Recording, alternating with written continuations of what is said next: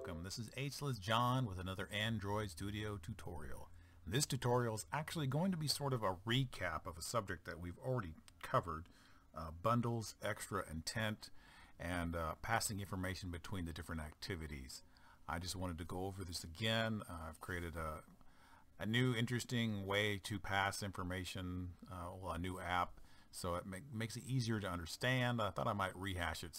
And I'm just going to show you what this app does, and it's, I hope, very well annotated. And I'll put this up on my webpage, and you'll be able to look it up and read it and further understand what's going on after I've shown you what's going on. All right, here's the primary activity. This sends and this saves this text view right here. This text view right here receives, but it does not send. And we're going to see that. I'm going to put an A there and a B there, and I'm going to click to go to the secondary activity. All right, this is A, which was sent from the primary activity, the main activity, and B did not get sent. However, this will send information back to the primary main activity. All right, so we're going to click to return, and we've got A and C. And then we click it again, go to secondary, it's gone. So I'm just going to go through this and show you what's going on in the background, and I think that that will help illustrate better how this works. All right, let's jump right into the main activity. One of the things I want to show you right off the bat is the intent. You know, of course, you should know by now that the intent is what's used to open up the others activities in your primary activity, which is what we're doing here, main activity, the intent. We're using that to open our secondary activity class. Now with intent, we're using put extra, which is my key.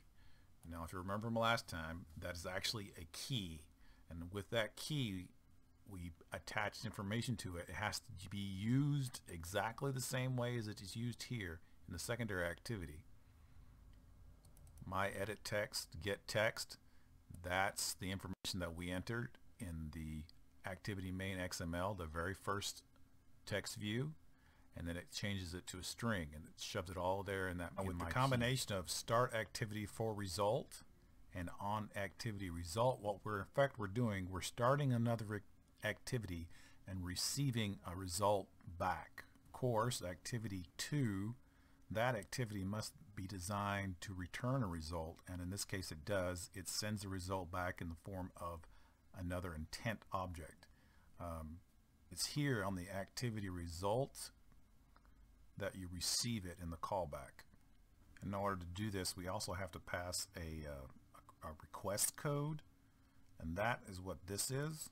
And you'll see up here that it is given a integer of 0.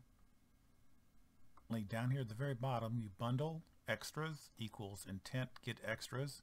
This is how we're going to get the data out of our bundle that we passed from the other secondary activity. And then this is a checking, because if you have to check, because if it doesn't return something, you'll get an error and your app will crash. In this case, this is kind of redundant because there's only 2 activities and it's always going to pass. Now if there was a third activity and for some reason we're going back to the main activity and not passing something, this would be valid, but in this case it's just for practice. Then it checks to see if there's a return key, which is sent by secondary activity, and then puts that in the text. Here in the on-click view, I'd like to point out that this is only sending stuff via my key.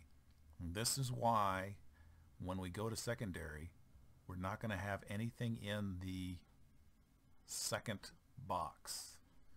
Click to launch secondary, click to return to main, click to launch secondary. See this second? There's not ever going to be anything in here because we're not passing anything. All we're passing is my key, which only contains information from the main activity edit text view right here, the first one. However, on the second activity, we are actually passing information back to main activity. And as we already mentioned, main activity already has something in place to maintain the information from its first data entry point, its first text view. So it would need something else to maintain the information for this, which it does not have. So secondary view only sends information from the second text view, and then the main activity is by itself preserving the information on the primary text view up here. So that sends this. And if you go back into look at your Java, you'll see here input extra return key my edit text B, which is the second edit text right here. That's what we're sending. Saved instance. This is checking to see if the saved instance is not null. And if it's not, then get string and give it to my key. And check to see if bundle is null or not. You have to do this again in case there was situation in which nothing was passed that could cause your app to crash. And this situation, it won't ever occur, but it's good policy to bundles do this anyway. Extra, get intent, get extras, gets information out of the bundle,